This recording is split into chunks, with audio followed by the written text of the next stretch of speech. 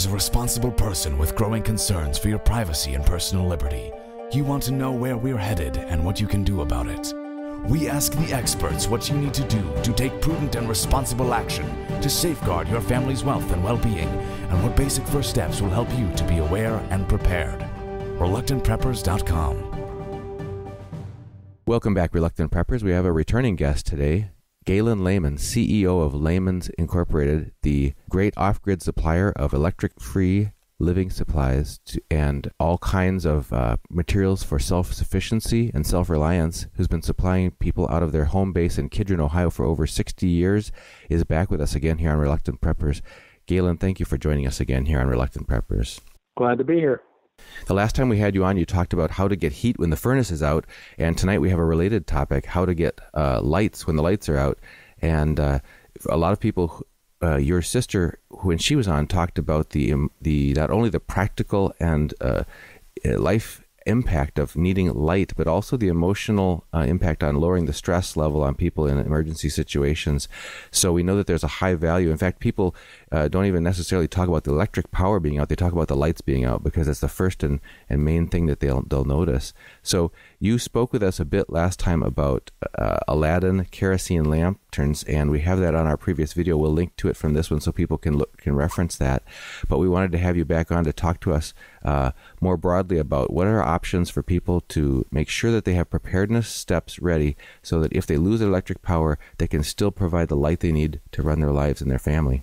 So if you could start us off with what you consider kind of the range of options that are most reliable and most practical for people.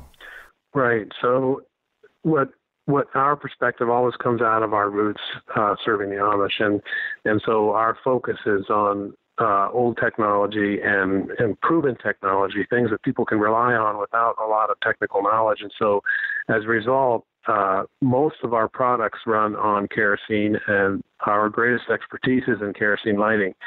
But before we get to kerosene, I'd like to talk just a little bit about LED. LED is very popular now, and for some people it may be a good choice. The challenge is that it's very battery dependent. And for that reason, and because of the short shelf life of batteries, and because they can't be replaced, when they wear out, they're done. And when there's not a ready supply of fresh batteries, you're kind of stuck. For those reasons, we have kept our focus on kerosene despite the rise of LED. There is one thing, though, that comes in really handy, and that is a hand crank flashlight. It's portable. It's not a whole lot of light output. It's not extremely powerful, but it's portable, and you can always rely on it because all you got to do is crank it up. And we have several models. You can even get them with a radio built in so that you not only have access to light, you have access to information, which is very valuable in a disaster. And what other types of high technology ones might people consider, even though they're not the main ones that you're going to recommend? Another thing, of course, is solar.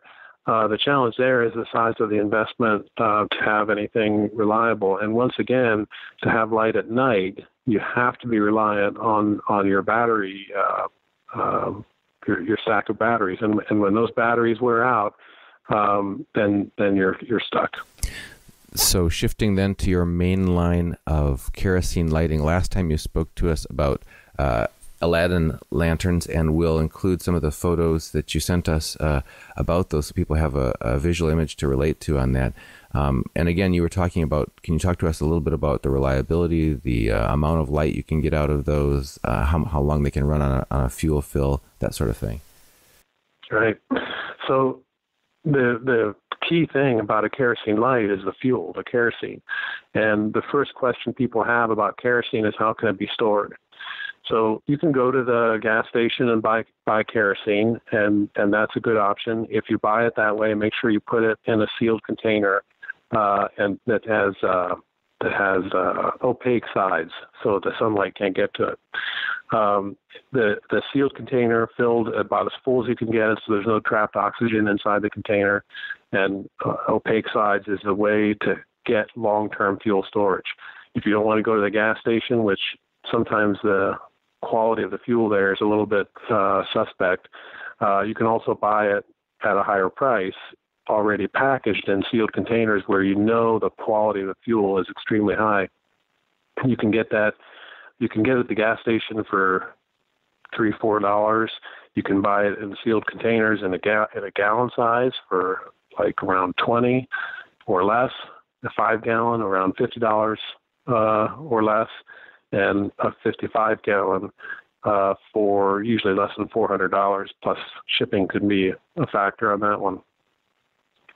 So once you have that supply of fuel in a dark, opaque sided container that has been sealed and is nearly full, so there's very little trapped oxygen, you're talking about fuel that can be stored for, what they say officially is 12 months to 5 years. What I have learned from talking to people that have stored fuel is as long as a decade, that fuel is still good, still burns fine, still has no odor. And that type of fuel storage that's a big deal, because now you've got access to light and heat if you're using a kerosene heater that will last and last and last. Okay, and then back to the actual devices themselves. Some people might be concerned about the safety aspects of having a live flame in their home. I mean, we've heard stories of, somebody, the cow kicked it over and burned the barn down kind of thing. But what are some basic considerations when using kerosene lanterns? I think the key is to make sure that you're monitoring it. It is an open flame. You can't just let it burn and leave the room. If you're monitoring it, you're keeping it away from children and away from pets. It's the risk of tipping goes way down. The risk of tipping is one factor. Another factor is to make sure you have good ventilation if you're using it in an underground room or a room with almost no infiltration of air, like in a modern home where they wrap them in plastic. Yeah, ventilation can be a factor. So you want to make sure you have a source of fresh air. When the fuel is burned with a ready source of fresh air, it doesn't produce carbon monoxide in any significant quantity.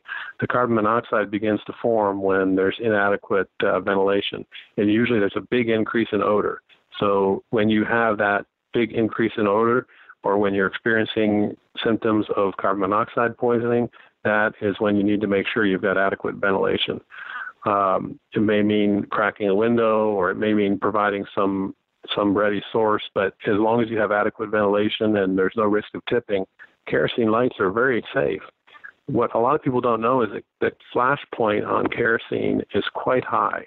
Back in the days when they sold Aladdin lamps, to demonstrate the safety of kerosene fuel back in the early 20s, before things were as complicated as they were now with lawyers and liability issues, they used to actually demonstrate kerosene. Now, this is the safety of kerosene. This is a do not do this at home moment. They would drop a lighted match in an open bowl of kerosene.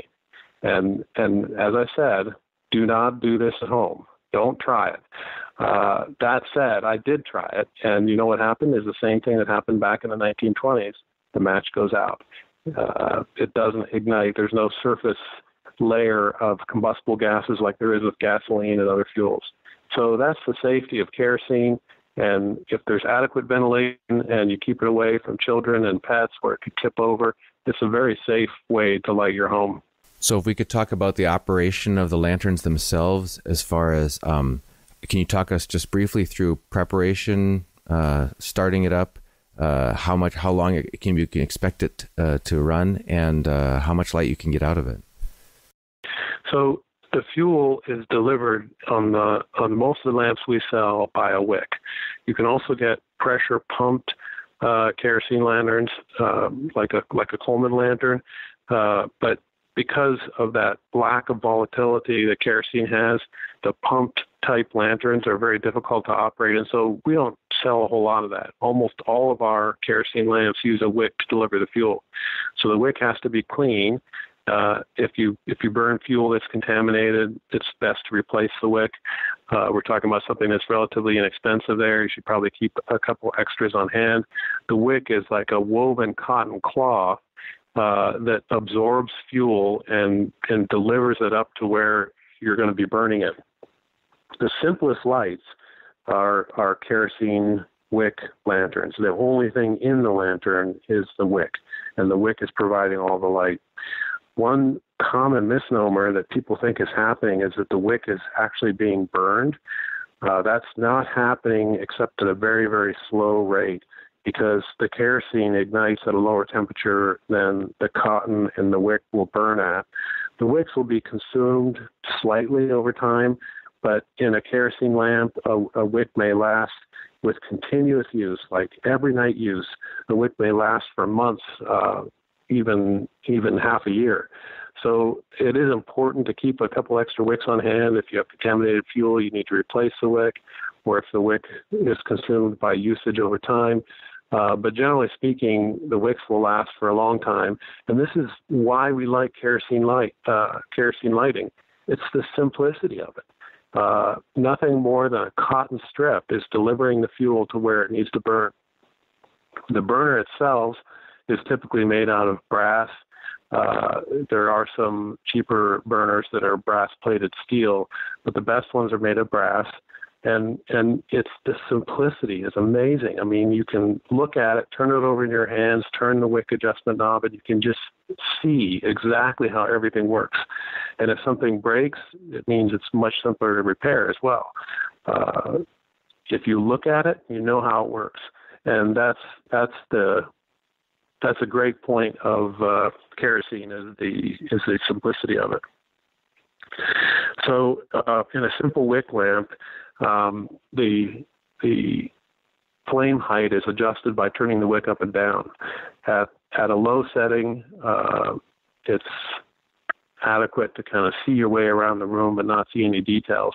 At a high setting, you could read by it, but it's eye strain. I've done it for extended periods of time, and like I said, it's eye strain, but you can read by it. And then I think I would equate it with a wick lantern with maybe the power of maybe 6 or 7 candles at one time. Good size candles, not birthday cake candles. After the typical wick lamp, the next step up would be to go to Aladdin. And the advantage of an Aladdin lamp is that in addition to the wick, there's a mantle like a Coleman lantern has in it. The mantle is suspended above the wick, and when the heat from the flame hits it, it incandesces, it glows with brilliant white light, similar to an electric light. So for serious light, for light you can read by without straining your eyes, Aladdin is the answer for most people. And how much, is there any additional or different care that's needed for a Aladdin-type lamp that has a mantle as opposed to a simple kerosene wick lantern? I think the biggest thing with an Aladdin lamp is the care and protection of the mantle. The mantle is very fragile. If you've ever worked with a Coleman lantern, you know how fragile I'm talking about. But that fragility is the only limitation. When you compare it to a Coleman lantern makes a lot of noise. It's constantly hissing. An Aladdin lamp is completely silent. So you're getting essentially the same light. It's room-filling white light that you can read by, but it's totally silent. A Coleman lantern has to be pumped and has to be calibrated often as the pressure drops to either pump it up or change the valve setting so that you maintain the same light output. With an Aladdin, you don't have to do that. You do have to stay in the room. You have to monitor it just like you do with any kerosene light, but you can calibrate it so much more easily and so much less often, and there's no pumping. All you do is turn up the wick, light it, put the mantle on, and you're set to go. The fragility of the mantles, though, means that you should probably keep a larger supply on hand. I talked in our last interview about what you're exactly preparing for. Are you preparing for a month-long time without electric, or a few days without electric, or years without electric? For preparation for years without electric, I think you need a couple dozen mantles on hand. If you're preparing for a month or two, then keeping 3 or 4 or 5 mantles on hand is probably sufficient.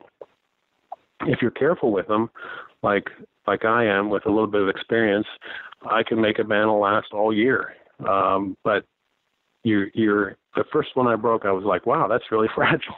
I knew it was fragile, but I didn't realize how fragile. The key is not to allow the lamp to be jolted or banged around.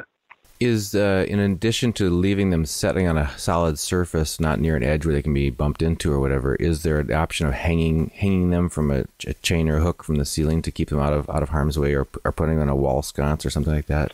Yeah, one of the advantages of the Aladdin is that it's not a generic product like a flat wick lamp is. There's really no brands in flat wick lamps, so the quality can vary a lot. With Aladdin, you've got consistent quality, and you've got a whole variety of lamp designs. You can put them on a table, you can mount them in a bracket on the wall, and you can hang them in the middle of the room like a chandelier. There's also a lot of different looks. Like you can get a red one, you can get a blue one, you can get a green one, you can get brass, you can get aluminum. The materials that they're made from is a very wide range, and the workmanship and the quality is very high. So that what you end up with all these wide range of materials being used is a lamp of beauty, a lamp of very high quality, a lamp that can become part of your decor, that you can even pass on to your kids. It can become an heirloom. And that is one of the advantages of Aladdin, besides the function, is just the sheer beauty of their products. And on operation, we heard one of our viewers commented last time that you have to clean the soot out of the chimney, the glass chimney above the mantle. How do you avoid that, or how do you do it properly if you need to? Cleaning the soot is not a problem.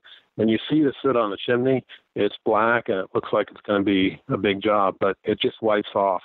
So what I've done is just taken a rag on the end of a fork or some kitchen utensil that I just push the rag up through the chimney. If the soot is burned on severely, you can use Windex or any kind of glass cleaner to get it off. There is one thing on the Aladdin that's a little quirky.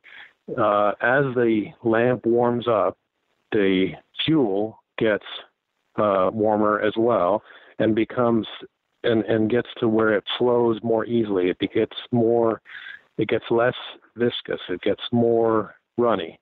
And that means that the lamp begins to get a little bit brighter. In addition, as the air going through the lamp becomes warmer, it rises faster and flows through the lamp more, providing the lamp with more oxygen. So when you first light them, you need to have them set at about half of normal brightness. And over the next 20 minutes or so, the lamp will reach full brightness on its own. If you make a mistake and go too high in the beginning, as the lamp gets brighter, it can get a kind of flame that comes up through the mantle, and this is not something that you want. For one thing, it makes odor and smoke. For another thing, as that flame rises up through the mantle, it leaves a carbon buildup on the mantle itself in addition to the inside of your chimney. That carbon buildup on the mantle makes the mantle turn black, and then the mantle won't show light like it used to. And a lot of people that are inexperienced will look at that and say, oh, the mantle's ruined. That's not actually the case. If you turn the flame down again, the carbon on the mantle will burn off and the mantle will return to normal function. But this issue of the lamp getting brighter on its own is a big part of why you need to monitor the lamp, especially in the early stages. Now, the light level can change if conditions in the room change, if there's a draft or something like that. So it has to be monitored all the time, but it especially needs to be monitored during the first 20 minutes while the lamp is still warming up, because the light output will change significantly. And you don't want that flame up condition because of I've seen in severe cases, where the flame is coming up above the top of the chimney. It can be frightening. And you don't want that, and that's why it's very important to monitor the lamp. And this is specifically the Aladdin lamp that does this. It has to be monitored during the first 20 minutes or so that you're using it.